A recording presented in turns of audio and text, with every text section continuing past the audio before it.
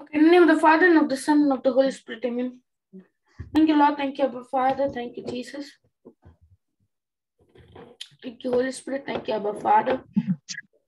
Thank you, Lord Jesus, for this another opportunity that you've given to us. Thank you, Lord Jesus, for this time that we have gathered here to spend with your word. Lord, as we have gathered over here today, let it be everything of you spoken unto us and nothing of our own knowledge. Lord, you speak to us, you guide us, you reveal to us the secrets and the mysteries of your kingdom. Lord, we want to hear you. We want to hear your voice. We want to hear your word. We want to hear the truth. And Lord, the only way I can hear the truth is by you when you speak to me, when you speak to us, O Lord Jesus. Lord, here as we have gathered over here, help us, O Lord, to be the image, to be the person that you want us to be have a relationship with you, to have a fellowship with you, to focus on you, Lord, instead of our problems, instead of our situations, instead of our crisis, to keep our focus on you and on your word. And Lord, we believe, Lord, that your will for our life is promising us this, that you have a will and you have a purpose and you have a plan for our life. You want us, Lord, to live the new life that you have called us to live. Thank you, Lord Jesus. Thank you, Holy Spirit. Thank you, Abba Father, for the word that you have given to us. And Lord, we make the decision to believe your word. We make the decision to believe the truth. And it is this truth that is setting us free, changing our lives completely from every lie and every thought and every stronghold of the devil. Thank you, Lord Jesus. Thank you, Holy Spirit. Thank you, Abba Father. Thank you, Lord. In Jesus' name we pray, Abba Father. Amen. Amen. Amen. Amen. Amen. Praise God. Thank you, Jesus. Hallelujah. Okay, praise God. So, thank you, Jesus. So, I thought of studying something new today, praise God. And this is very important in our life. You know, many a times we hear this, we know about this, we hear this, but we don't go into it very deeply and we just ignore it. And God is saying to us, because you ignored it, that's why you don't experience the answer to your questions and answer to your problems. Praise God.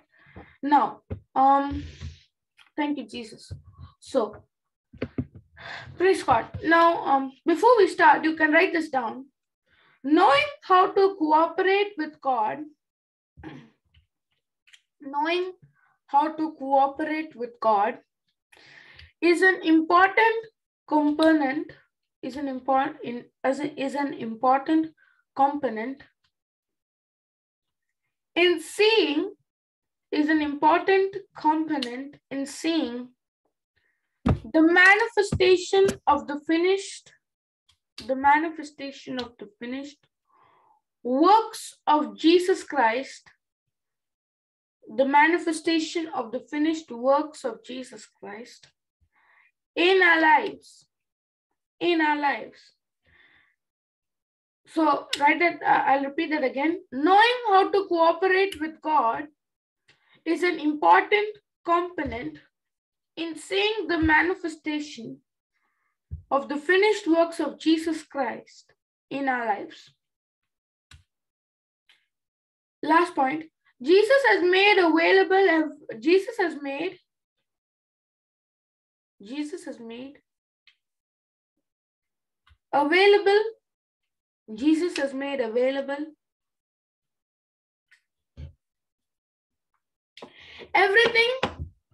everything that we will ever need in our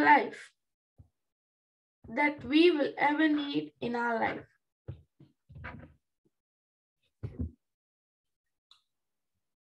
So asking God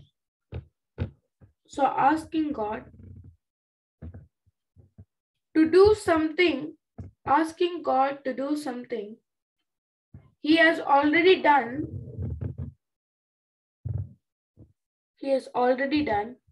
is an indication of unbelief.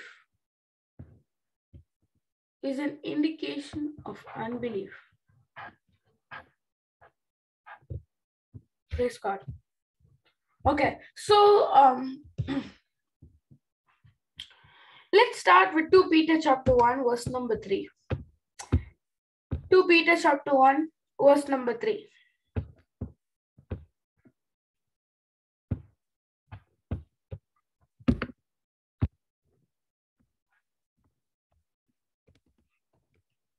Peter chapter 1, verse number 3.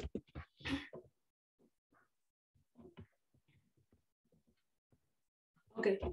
According as his divine power has given unto us all things that pertain unto life and godliness, through the knowledge of him that has called us to glory and virtue. That has called us to glory and virtue. Now, here he is very clearly saying, according as his divine power has given unto us all things. You see, God, we normally confess the scriptures of God, how he gave living water, how he spoke of living water to the woman of Samaria. Well, that well of living water, which Jesus was speaking to us, has been given to us. And you know what that well of living water is full of? God's divine power.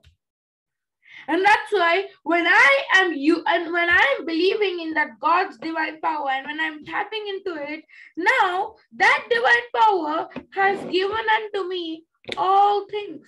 So that powerhouse, that well which is inside of me, when I am using the divine power that God has given to me, when I'm believing that what in the well, I'm drawing it out by my faith, that's when now I can see impossible things becoming possible, because the Bible says that he has given unto us all things that pertain unto life and godliness. Means what? God has given to us whatever we will ever need in our life.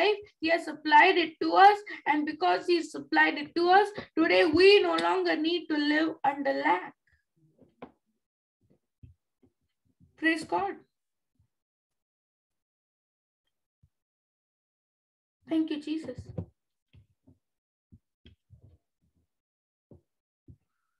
So here he's saying, according as his divine power has given unto us all things that pertain unto life and godliness, through the knowledge of him that has called us to glory and virtue.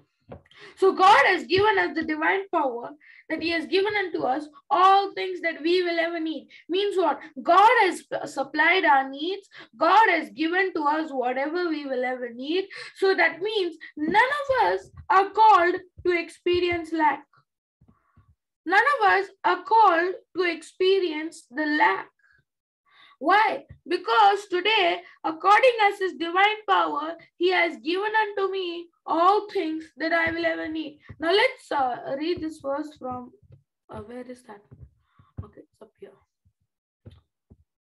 We'll read it from Amplified.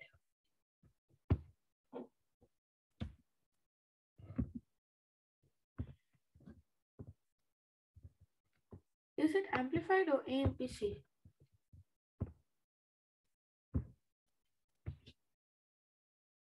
Okay, we'll read from Amplified Bible.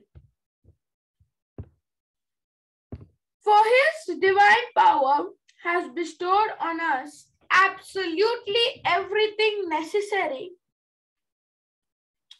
for a dynamic spiritual life and godliness, through true and personal knowledge of him who called us by his own glory and excellence.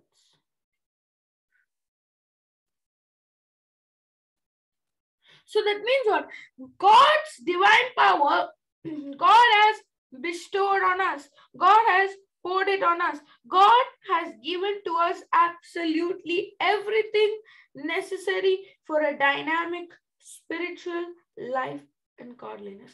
God has given to us whatever we will ever need to live the life that is pleasing to God. God has given to us everything that we will ever need to walk, to live, to talk under the anointing of the Holy Spirit. So if the devil is telling us that we are not good enough or that God doesn't love us, we don't need to believe that, because God's dynamic power, God's divine power, has been bestowed, has been given unto me, and through that power, I have absolutely everything necessary for a dynamic spiritual life according to the godliness or whatever I need. God has provided for me. So whether I am living in lack or I'm not living in lack, I still have that powerhouse full of the divine power in me, the well of living water. And if I just believe in that, I can experience the fullness of God. I can experience the fullness of Christ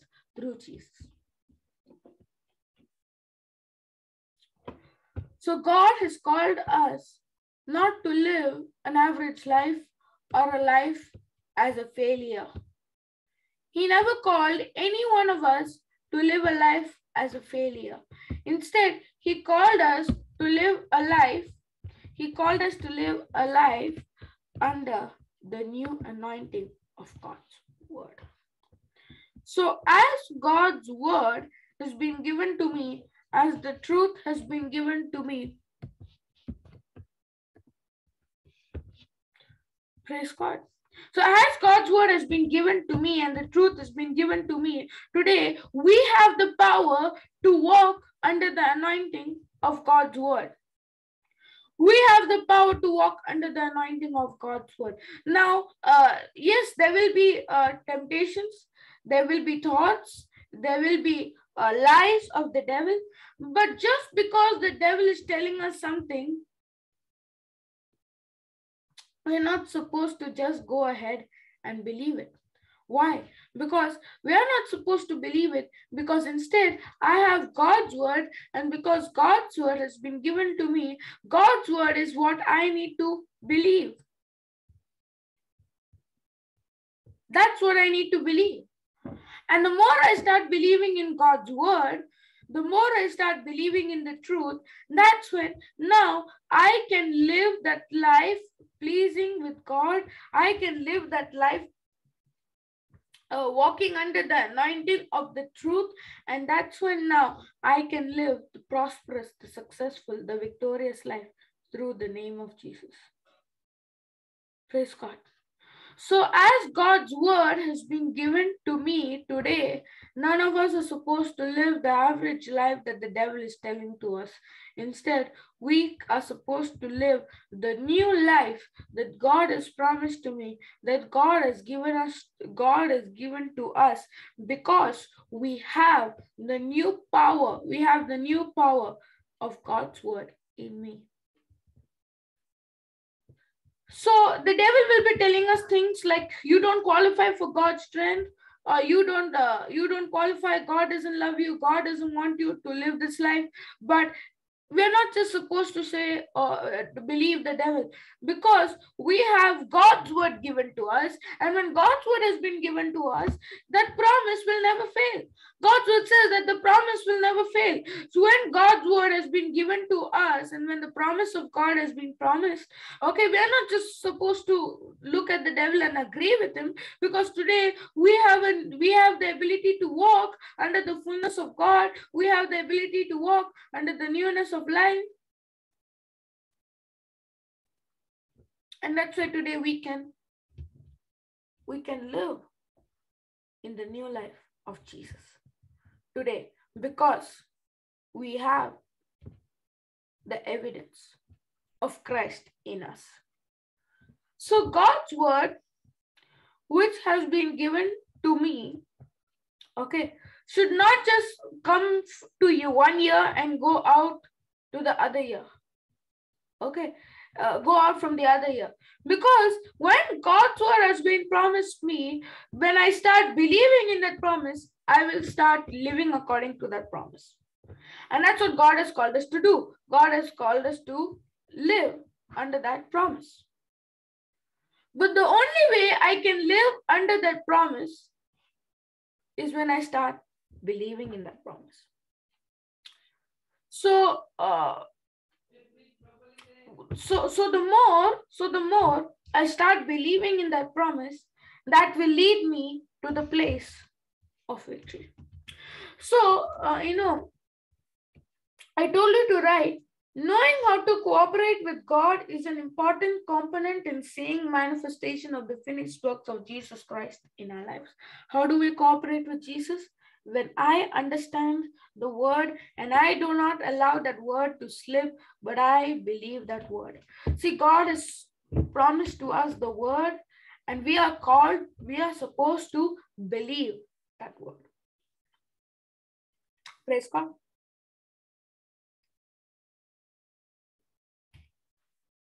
Thank you, Jesus.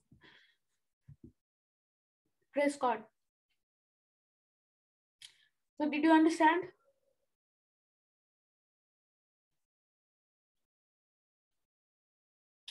Praise the Lord. Thank you, Jesus. Now, here in the world, okay, people say, you don't have enough. You don't qualify. You don't have enough. You don't, God doesn't love you. But in the word of God, God doesn't say he will give, but God says he has given unto us all things. Whatever I can ever imagine that I want in my life, God has given to me, because he said all things. And these all things don't only have to be physical things, it can be spiritual things. If I'm asking God that I want to go and preach throughout the world, now that divine power is what brings it to manifestation. If I'm asking God, Lord, I want to work, I want to experience your will, I want to experience your word, I want to experience the truth, Lord, I want to walk under the new life of Jesus. If we are asking this to the Lord, if we start believing, we will surely start experiencing the new ability in me. Of course, yes. If a person does not believe in the word of God, if a person does not believe in the truth, he will never be mature enough to deal with spiritual things. Because the Bible says, those who are faithful in the least will be faithful in the much. What's the faithful in the least? Just ready to believe, just ready to submit. If you're operating in unbelief, no way, there'll be no way that you can experience or you can be faithful in bigger things. No way. Because God is just asking us to do one thing, believe in his word. Don't operate in unbelief, just believe. So if I'm not believing in the word, what does that recommend? What does that say? That says that I am operating more under my flesh rather than my spirit. I'm walking more under the flesh rather than the spirit. I'm agreeing more to my flesh rather than I'm agreeing to the spirit. But it's not supposed to be that way. It's not supposed to live, we are not supposed to live that way. We are not called to walk that way. Because when God's word has been given to me, when the truth of the Bible has been given to me, God is telling us to go ahead and believe it. And when we believe the word of God, when we believe the truth of God's word, it will lead us to the place of victory, where now I no longer have to worry about anything, because God has provided for me everything that I will ever need in my life. He has given it to me. He has promised it to me. And that's why today we have the evidence. And that's when we make the decision to believe. To believe it.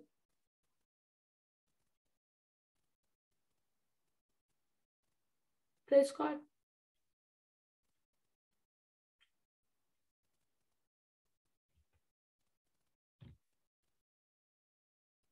Thank you, Jesus. So are you understanding? Yes. So when the truth of God's word has been given to me, God has called us to just go ahead and believe it. God is not, see, in God's kingdom, if I just go ahead and start questioning God, and I start questioning, and I start saying to him, Lord, you're saying by the wounds of Jesus I'm healed. But Lord, why will the healing come? How will it come? Who will provide for me? And all of those questions when you're asking God, that means you're operating in unbelief. Because a person who believes will not ask questions. He will just go ahead and do it because he already knows it will come to pass, because he believes it's true.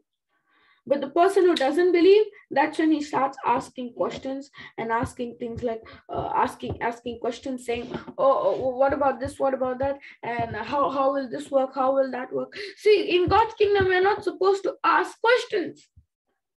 That's a demonic spirit. That's a spirit that came from the kingdom of darkness.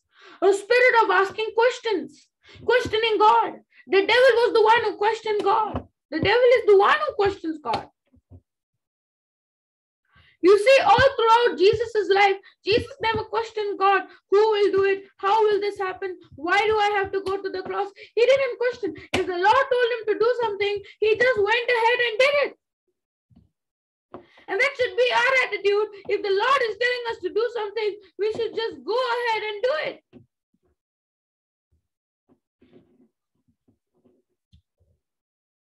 Praise God.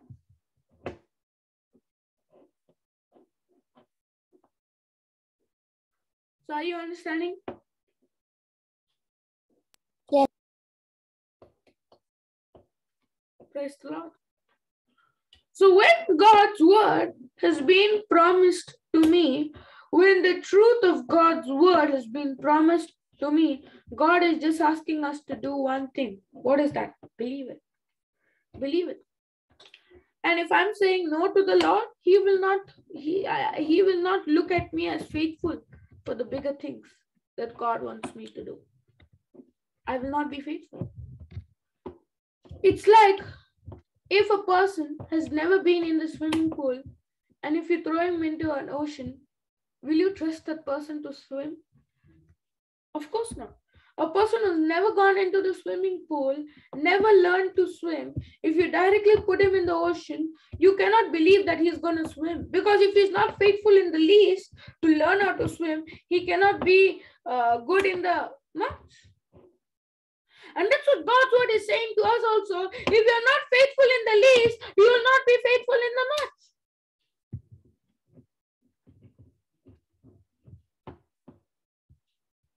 Praise God.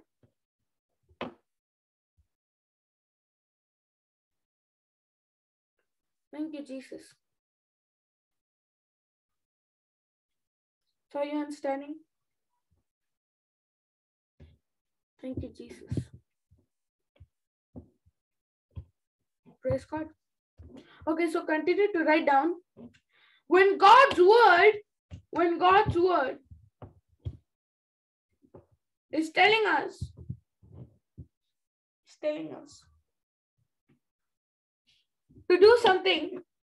to do something, and we do it. When God's word is telling us to do something, and when we do it without questioning God,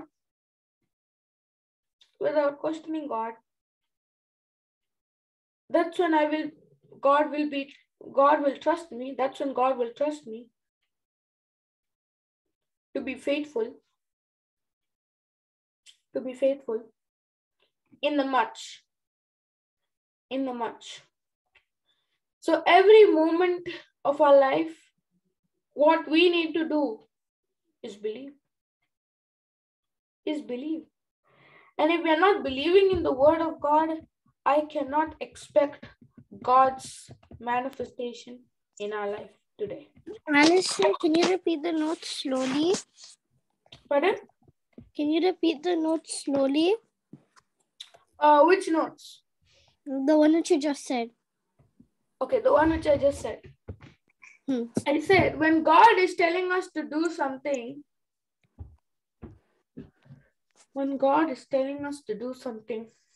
and I do it,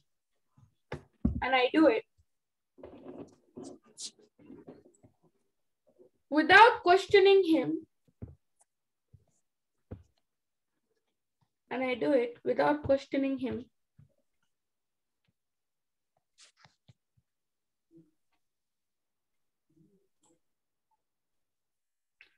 that's when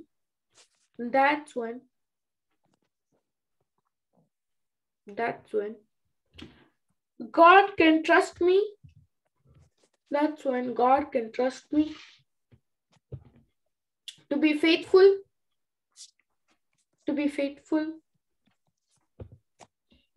in the much or in the bigger things, to be faithful in the much or to be faithful in the bigger things.